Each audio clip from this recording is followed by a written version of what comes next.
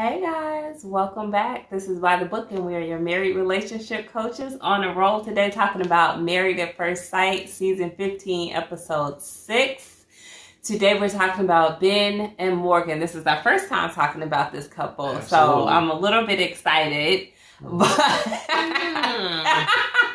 I'm excited to talk about them for the first time. We talked about everybody else. Yeah. Anyway, I'm not thrilled about their prospects for survival beyond 8 weeks, but that's pretty bad. Excited to talk about it anyway. What are your first impressions of this couple? We just saw them get married and get joined up with everybody else on the honeymoon. So you know, to be honest with you, I'm still trying to figure it out. I'm trying to figure out what the whole argument was about. Okay. I'm still kind of confused. Get into that. Let's talk about this family and student debt dilemma that I think got made into something so much bigger than it needed to be. And it's all Bihn's fault because he's insane.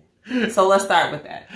Okay. All right. Well, first of all right. I was going to say I was still kind of confused about how he betrayed our trust. But anyway. You're on his side? No, I'm not. I'm not totally on his side, but I'm just kind of confused about all of the emotion. Okay. You know, kind of behind it. Let's talk about that. Okay. And so she was really upset. And then right after this, we're going to get into the whole finance thing. But I'm really confused about why she was so upset. Now I understand I'm a firm believer that trust is earned. She just met him. Mm-hmm. So how did he betray trust that he never should have had in the first place? So I don't understand. Can you please help me? Okay, so again, this is a unique situation. These couples are getting married and they're trying their best to treat one another like husband and wife. Yeah. So it's almost like you go in with this built relationship that somebody built for you and you're trying to function within those norms. So I'm trying to function as if we met and dated and fell in love and married each other, but I just met you yesterday. Okay. So she's giving him trust that he hasn't earned. Okay. Right? Mistake. But go ahead. So it might be. But I mean, the whole show is kind of crazy, right? Yeah. We love it anyway. Yeah. But yeah, so she trusts him to whatever extent, she's able to do so. Mm-hmm. And he immediately goes and gossips to the girliest person on the show, which is Justin. Who does that? What? Did you just call that man the girliest? He's what do you want me to call him? The most womany? Woman. He's the most womany. You see how it's catching on? He is womany though, for real. So you go look. Why it was a secret? I'm not sure. Mm-hmm. This I'm not sure about because she's a nurse, and if people don't understand the process by which you become a nurse and the levels of nursing, mm-hmm. maybe you should talk to a nurse. Right? Yeah. Before you start blabbing off about what they are and what they aren't. True that. There are people, I went to high school with people who became nurses straight out of high school because they took the courses necessary. You don't have to have a bachelor's degree mm-hmm. to be a nurse. Like a nurse's aide. It's a CNA. Yeah. I think that's the very first level. So if you don't want to call it a nurse, but they do nurse stuff and they do the grunt work. Okay, the real nasty grunt work. Yeah, the next part is LPN. Yeah, so it progresses, mm-hmm. And everybody who's a nurse or who serves as a nurse does not have to have a bachelor's degree. So mm-hmm. I just feel like I don't know. Ben really rubbed me wrong. He came off to me as a very privileged person who never had to go through anything in life and very kind of judgmental. Because the first thing that he had an issue with was her whatever type of situation she has with her family. She mentioned, I don't know the depth of it, if she talked about it during the vetting process, I don't remember. Yeah. But in this recent episode, she mentioned that she has a bad relationship with her dad, and it's been such for several years. Yeah, they talked about it because he wasn't at the wedding.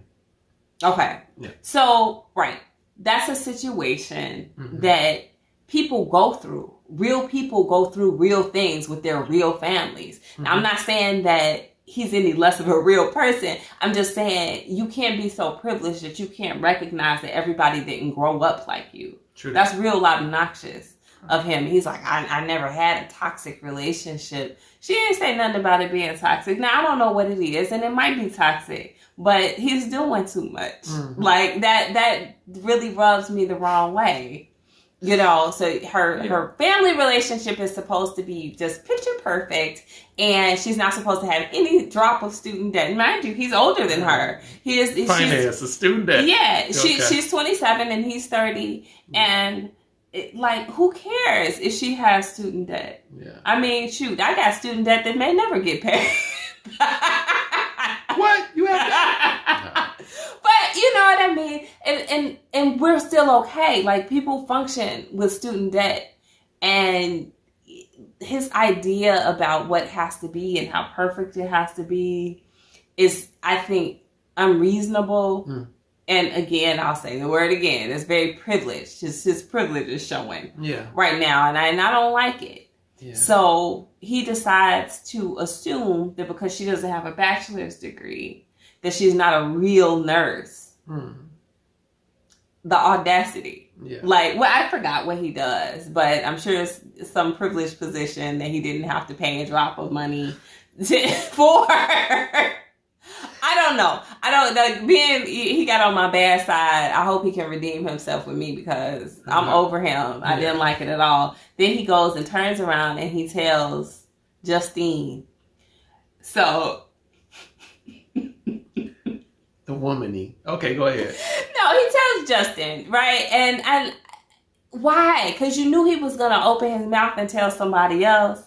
You knew that was going to instantly become pillow talk with Alexis. And Alexis talks a lot and loud. So once you start that telephone game, it's going to go all the way around. Yeah. And unlike Justin saying that he was celibate on TV, where we all could hear, she didn't have that conversation on TV. That's something that they had behind closed doors, I believe, because I didn't hear that come out. Yeah. Okay, so he actually made that public, and that wasn't necessary. So, big thumbs down, red flags to me for Ben. Yeah, well, thank you for helping me understand that a little bit better. I definitely, I get the circle meaning of it now, but my thought process is he's a big finance guy. He's a numbers guy. Mm-hmm. He's very frugal, and he has made that a part of his identity. I mean, it's come full circle from just being maybe a pet peeve. Mm-hmm. No, this is full on who this guy is. He doesn't have any debt, and he wants whoever he's with to not have any debt. But here he goes into a marriage with a wife that he didn't pick. Someone else picked this wife for him. Mm-hmm. And so he's now in this situation. She does have debt. And instead of him stepping up and saying, hey, you know what? Debt makes me uncomfortable, and I see that you have some. Would you mind us getting together and maybe we can brainstorm on how we can get this paid off as quickly as possible? See, that's how you earn some trust. Yeah. And no, he didn't want to do that. He didn't do that. He, like my wife said, he ran to, what you call him, Justine? He ran to Justine. And he spilled all the tea.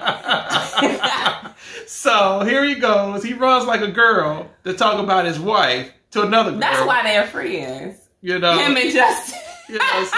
So that's just, it was an opportunity for him to step up as a man and as a husband, and he didn't do that. And so he took the opposite route, and like a typical guy sometimes, he made a bad situation worse. So here it is, I don't feel good about this situation, although both of them agreed to try, what are you going to do? People, they're here on this honeymoon, they're part of this process.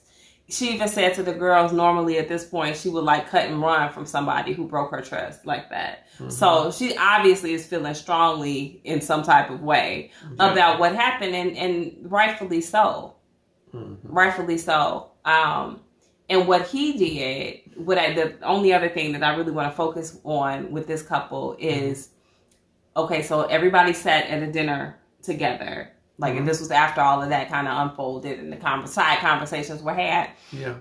And Morgan was talking about herself and like what her days look like. I think like how busy she is, and she usually does this and this happens, and she has kind of a structure to her day. And as she's talking, she's dominating the conversation. Like, it's not something where she and Ben are going back and forth and saying, yeah, we'll do this and blah, blah, blah. You know, he's not really putting anything into the conversation.